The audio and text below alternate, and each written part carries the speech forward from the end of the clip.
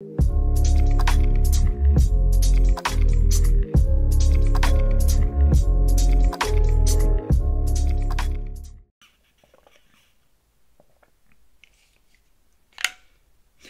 everyone, welcome to another exciting end of the year vlog. If you've seen my last couple vlogs, you should know by now what this is about. And usually, almost every year, I discuss my top 10 albums of the year. And so for this one, we're going to be going into the top 10 albums of 2022. Now, a lot has changed since the last vlog that I did.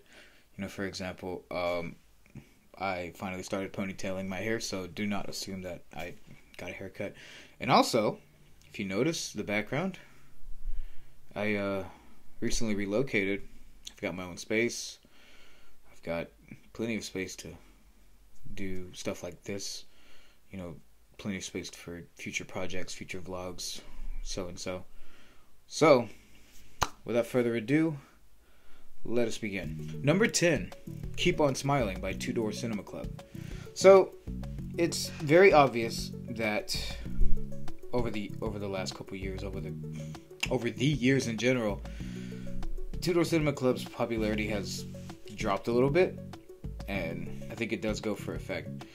I think it goes without saying that, yeah, they're not as popular as their first two albums. I mean, personally, I still think they make good music.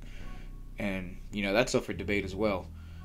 But personally, I think Keep On Smiling is very upbeat, even if it doesn't recapture the lyrical and, I guess, musically, the lyrical and musical spirits of what they had in the beginning. But to tell you the truth, I was very on board when Wonderful Life dropped.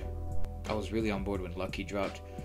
I was a big fan of those singles. And then I go and listen to the album. And not to say that it was a mixed bag, because, songs like Millionaire, Everybody's Cool, Blue Light, those are probably my favorite non-singles.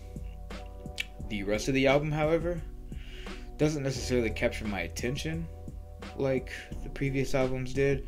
I say previous albums even though, Tourist History, Beacon, every single song on those records, every single song on both records, captured my attention. I was hooked instantly. I can't say the same for Keep On Smiling, but it does not take away from, the positive energy that the album has. Obviously, the very relevant lyrics that each song comes with. So, while it's not their best work, I do still think it's a good listen. If you're a big Two Door Cinema Club fan, if you enjoy dance punk, indie, things like that, yes, please give this album a listen, because it's very upbeat, it's very joyous, and I sincerely hope they just keep bringing on the good stuff, the goods, because even this far into their career, even without the immense popularity that they started off with, I still think this band has potential. So yeah, that's my number 10 entry, Keep On Smiling by Two Door Cinema Club. Number 9, The End So Far, Slipknot. Okay, so first couple singles. And I say first couple because there was only 3 singles that came out before the album. One which came out almost a year before the album dropped, the Chapeltown Rag. I was so hooked on Chapeltown Rag. I cannot even begin to express my excitement for whatever future material they had cooked up following the not so distant release of We Are Not Your Kind. And I thought, wow, this is very reminiscent of Iowa. Of course, you're never going to have that same anger, that same energy. Corey Taylor's never going to have the same vocal aggression that was very clearly displayed on Iowa. But I personally think on the Chapeltown Rag that we were probably gonna get something close to Iowa in this album. And I mean, when a band says that they released like their heaviest shit yet, I don't necessarily buy into it, because every band that says this is our heaviest material yet, 9 times out of 10, it's not. It's a marketing ploy to get you excited. Sometimes it works, And then sometimes, you know, it leaves people with doubts.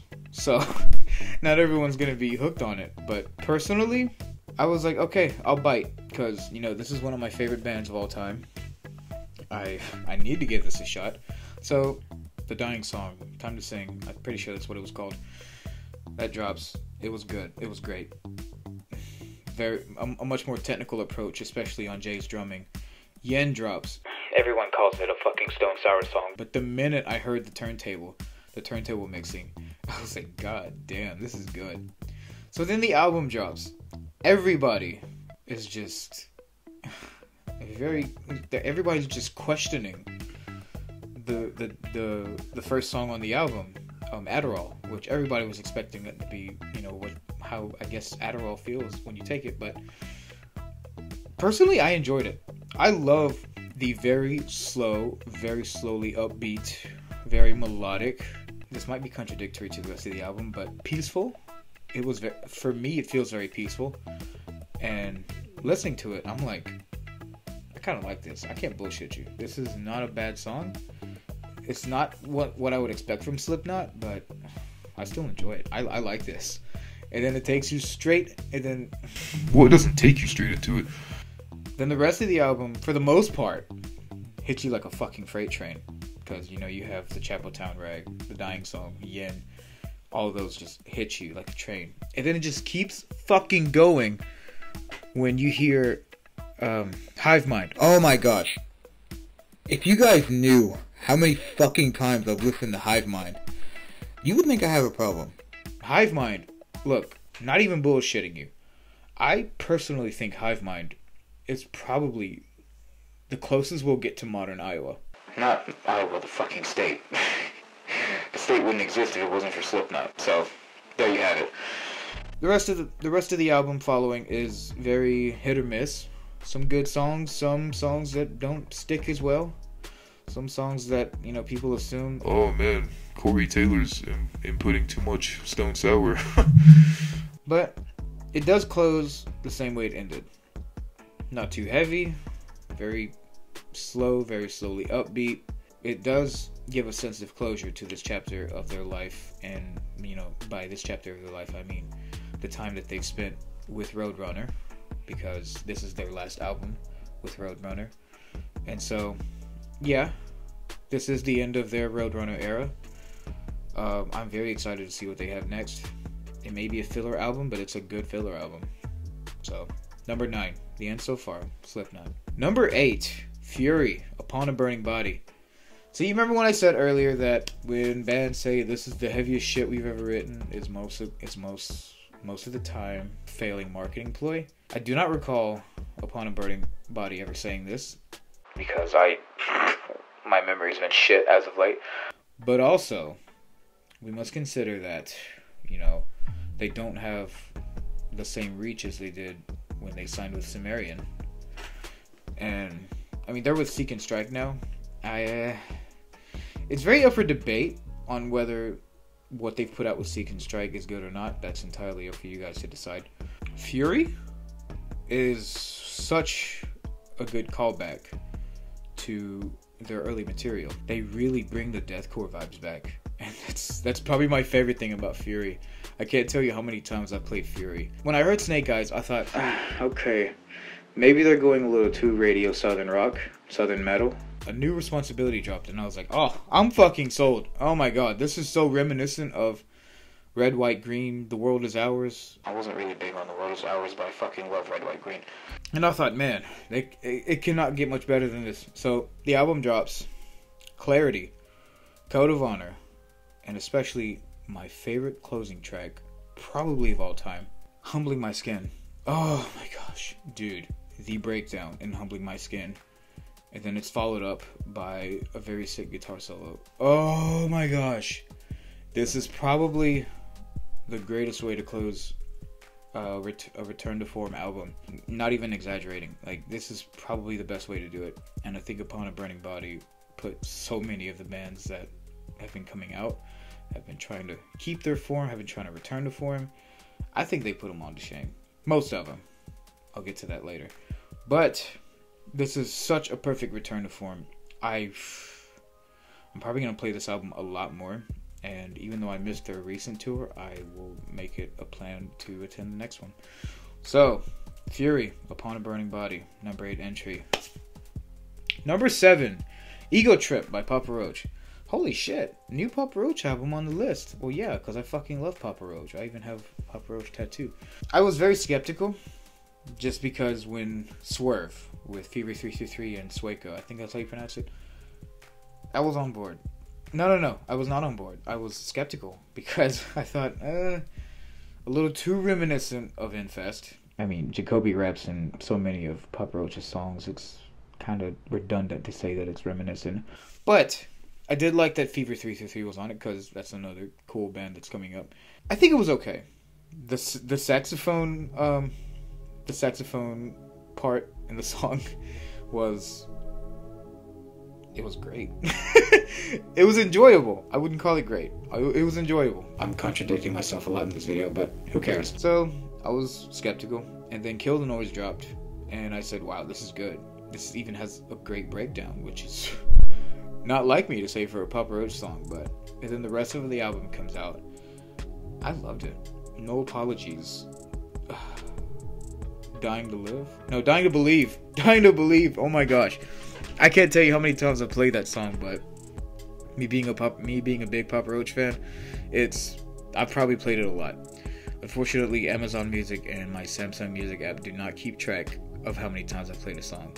Or maybe they do. I gotta look back at that. But yeah, you know, some people might disagree that Ego Trip's not the Papa Roach album they wanted. I don't give a fuck. I love this album. It's great. I think it's a very well balanced. I think it's very well balanced between old material, new material. Like, yeah, you know, they've been changing it up over the last few years, but I think it's good. I know this is good, but yeah. Number 7, Ego Trip, Papa Roach. Number 6, Dark Sun, Dayseeker. Woo! So I finally caved in, bought into Dayseeker, because I mean, I saw them with Wage War 3 years ago. I saw them again with Bad Omens on the Concrete Jungle tour. Both times did not disappoint. I should have got into them the first time I saw them, but I kind of lost track. And then after this second time that I saw them, I was like, yeah, I should probably start listening to them. I listened to Dark Sun. It is not the sound they started with. It is not what most metalcore listeners, you know, OG Dayseeker fans would expect when listening to this album. But honestly, I think the change is for the better. I do very much appreciate that Rory Rodriguez dedicated this album to his late father. It's a very, very sweet letter to him. And as far as the sound goes, like Neon Grave, Dream State, absolutely untouchable singles. Especially, also, you know, Without Me, Crying When You're Dancing. This album does make me sad, but for good reason. I do feel a lot of emotions when I listen to the song, and not to knock Dayseeker, because I never would. If you expect bands to forever remain as they did when they started, a lot of them don't want to. A lot of them could, but you never hear about them again. And it's not to say that they did this to, you know, put themselves out there. I mean, you know, Sleep Talk was great. They kind of, for the most part, kept their sound. But, you know, it really skyrocketed their popularity, at least for what it could at the time. Dark Sun, however, it was very apparent they didn't care. It was very apparent that Rory wanted to make it known to the world that, you know, his father was a great man, because he had a great relationship with him. And just listening to it, it does make me think about, you know, the relationship I've had with my family, which has been great over the last couple years. But Dark Sun just constantly reminds me that I need to keep those relationships afloat while we're all still here. Favorite tracks? Dude, I can't list that. I'm just gonna put the whole fucking album. The title track. I normally don't listen to synthwave, but listening to this, I was like, no fucking way.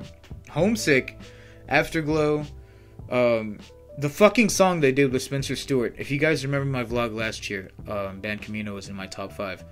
Spencer Stewart. Oh my god, him and Rory make such a good fucking duo. Like, their voices complement each other so well. I was like, they have to tour together. It's fucking given at this point.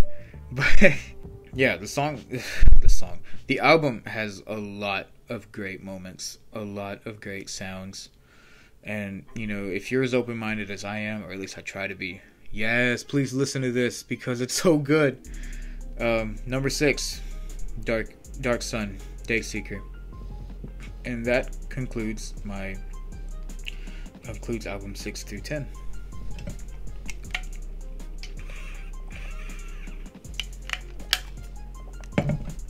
Alright, top 5. Let's fucking go. Number 5. Pain Remains, Lorna Shore. Everybody's fucking talking about Lorna Shore, especially this year. Well, especially last year too, but yeah, 2021, 2022, the fucking year for Lorna Shore.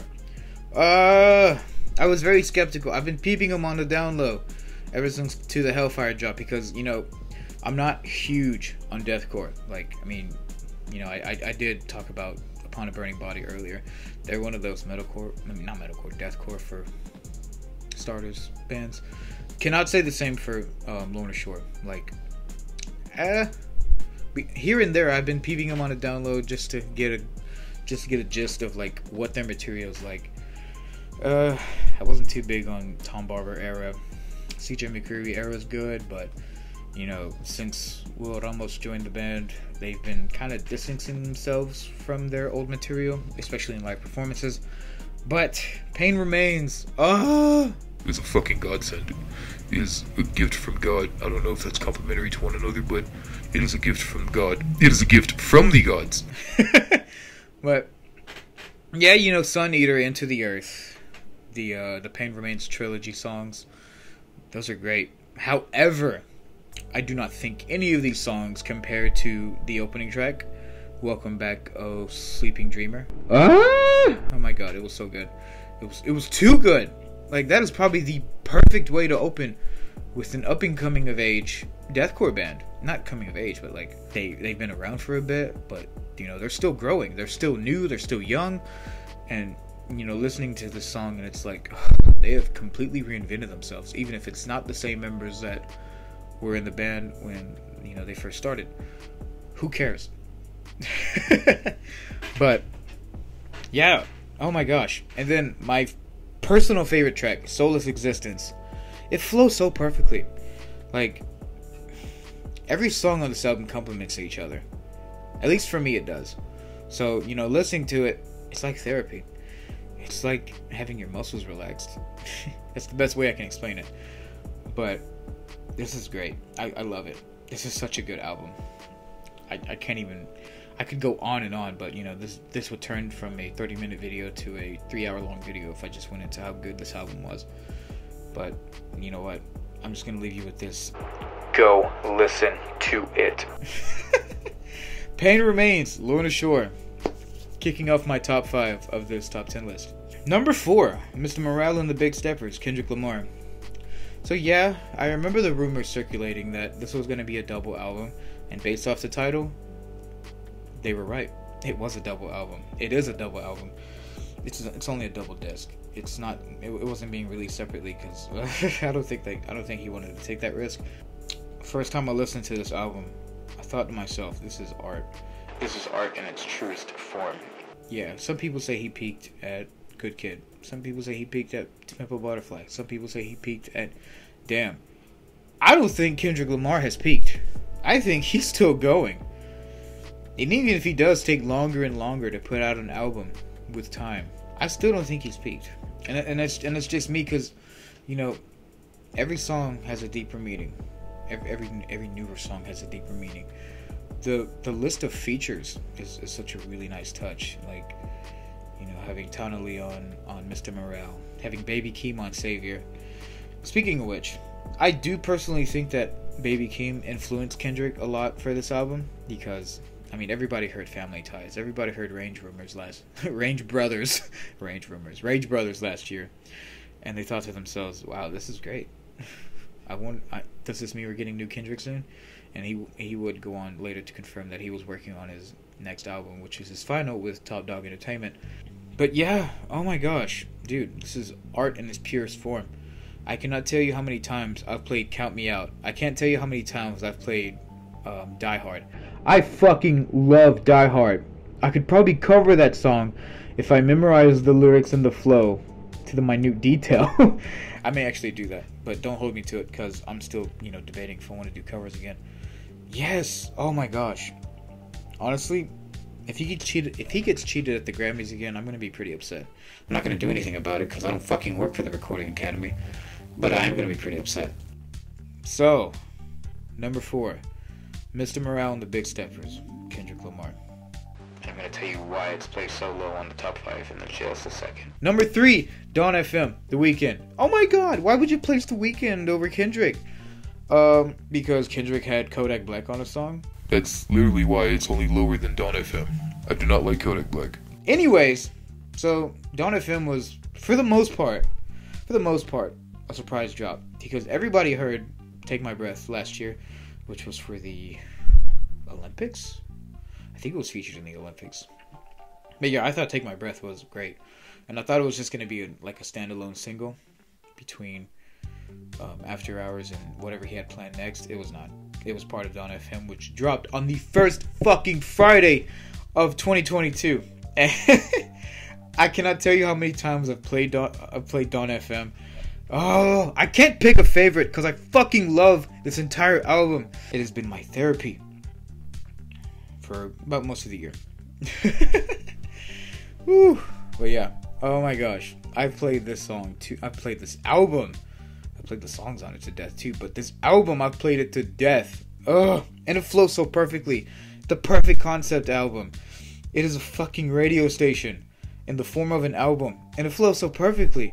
And it's like, man, does take place in purgatory? I'm playing this shit in the club. I'm having an existential crisis. Holy shit, man. And then, oh my gosh, you remember when he rescheduled his After Hours tour twice? 3 times? I'm pretty sure it was 3 times. And then ultimately he said, no, I'm going to cancel it. Make it a double album headliner in the stadiums. And I did go to that stadium tour. These songs hit so fucking differently live. Oh my god! Holy shit, man.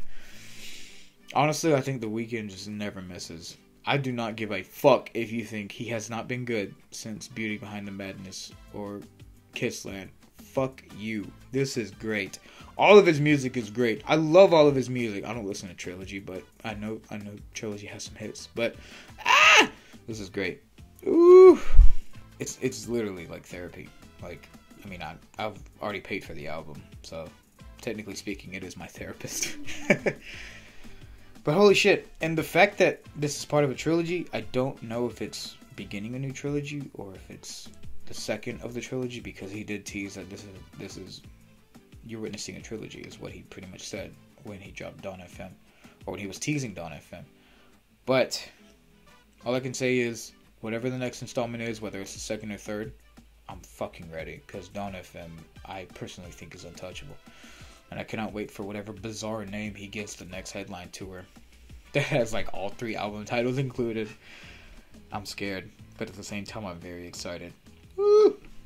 Number 3, Dawn FM, The Weeknd. Number 2, The Death of Peace of Mind, Bad Omens. Why is this only number 2? You know, this list is personal bias, but you already knew that. Usually when bands change, people are very skeptical. People are like, oh, I miss the old you. But to my surprise, when The Death of Peace of Mind released, everybody, even people outside of the alternative scene, even listeners outside of the alternative scene, were so on board with this album.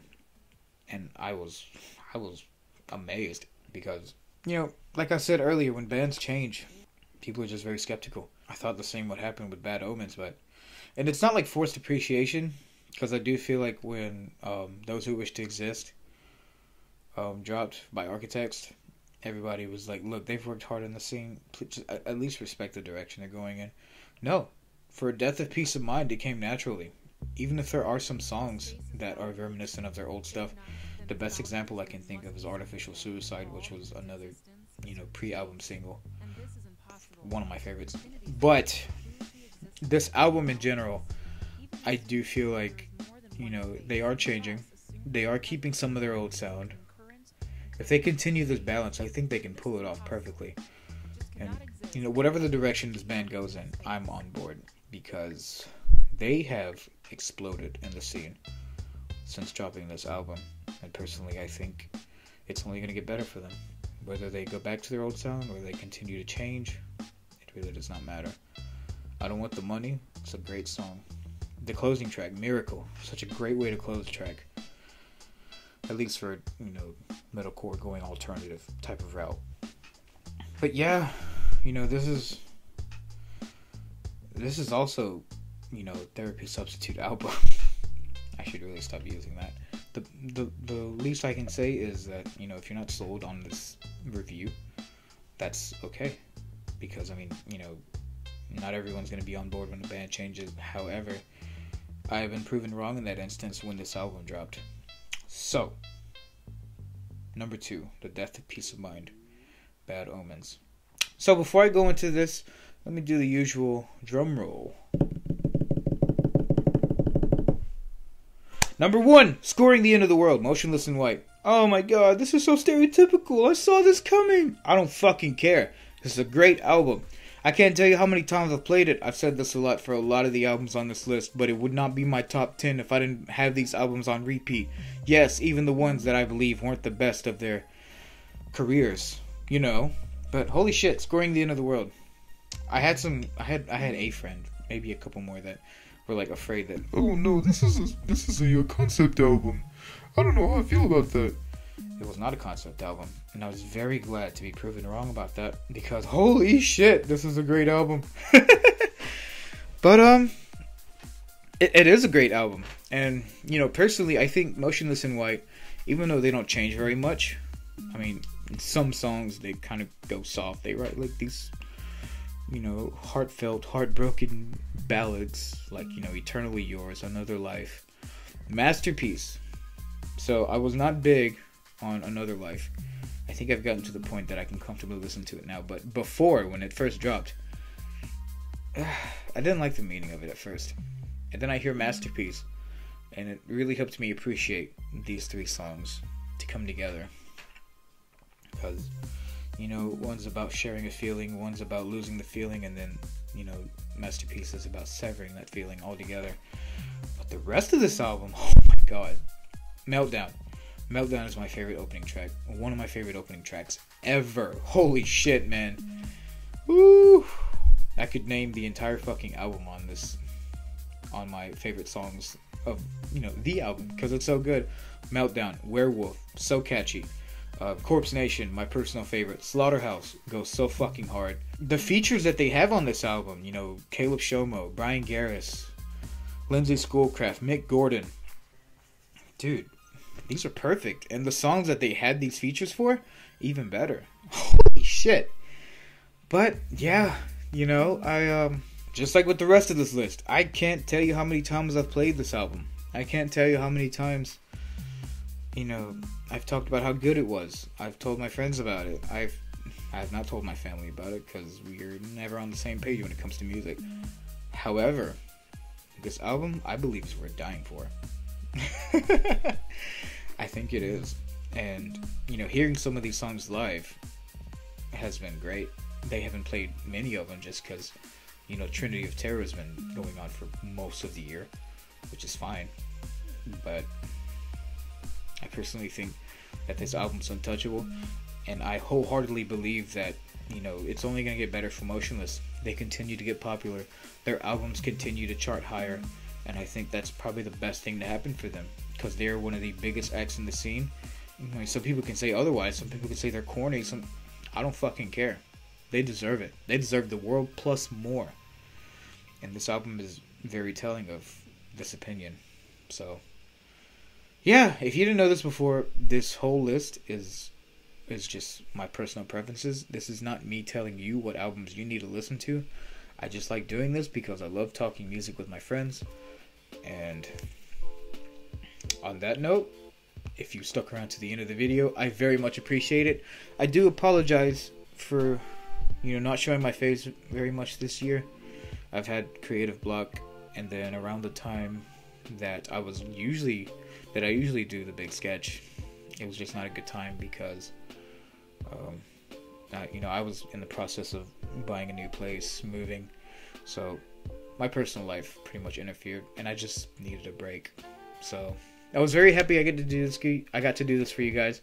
Do me a favor, do not forget to like, subscribe, ring the bell, because obviously I'm going to do more of these. And enjoy your day.